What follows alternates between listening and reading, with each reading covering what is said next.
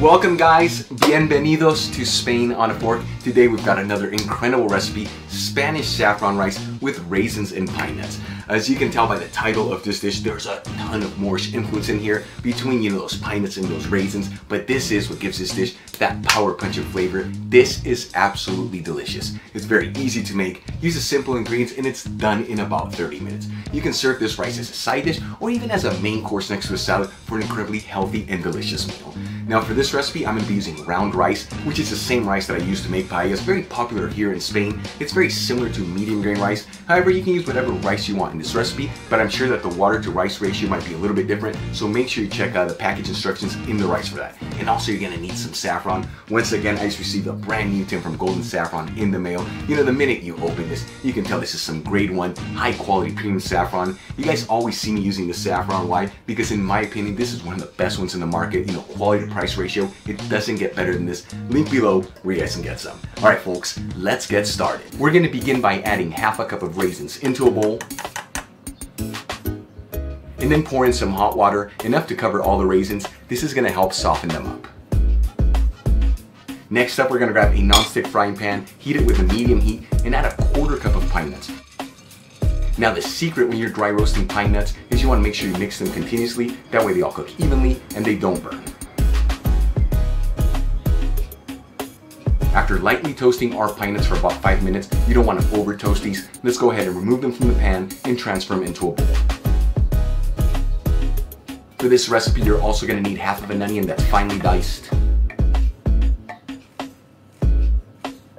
and 3 cloves of garlic that are finely minced. Alright, next up, let's start cooking. Grab a saute pan, heat it with a medium-high heat, and add 2 1/4 cups of water. Then pinch in half a teaspoon of saffron threads, and a generous pinch of sea salt. While the water is heating up, let's grab the same non-stick frying pan, heat it with a medium-high heat, and add 2 tablespoons of extra virgin olive oil. After heating the oil for about 2 minutes, I'm going to add the diced onions and the minced garlic, and start mixing them around with the oil. You want to mix this continuously. We are working with a medium-high heat here. You do not want those garlic to burn.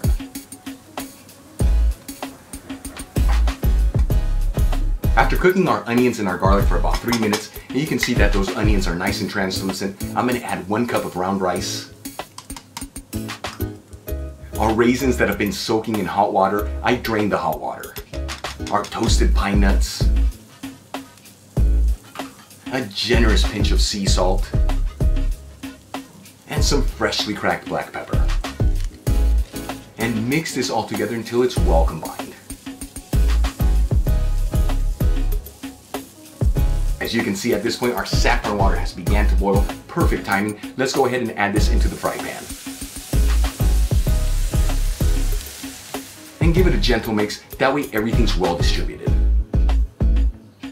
This is not like a paella where you can only mix it one time, but you also don't want to overmix this.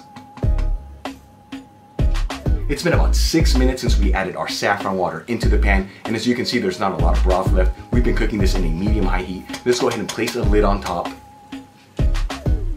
and lower the fire to a low heat. And we're going to simmer this between 3 to 4 minutes. About 4 minutes after adding the lid into the pan, and you can see there's almost no liquid left in there. This dish is ready to go. Let's go ahead and remove it from the heat. And we're going to let this rest here between 4 to 5 minutes with the lid on. This is going to finish up cooking up the rice. Meanwhile, let's grab a handful of fresh chives and finely chop them. This is going to add a beautiful color to this dish as well as an amazing flavor. 5 minutes after adding the lid, let's go ahead and remove it. And let's garnish our dish with the freshly chopped chives. Okay guys, our dish is done. How easy was it to make this? And seriously, this looks unbelievable. Let's get in there, give it a try, and see how it tastes.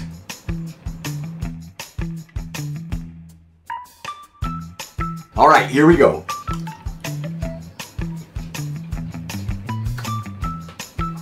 beautiful combination of flavors. Wow, everything, you know, the saffron, the raisins, the pine nuts. The rice has a beautiful texture to it. You guys saw it's so easy to make.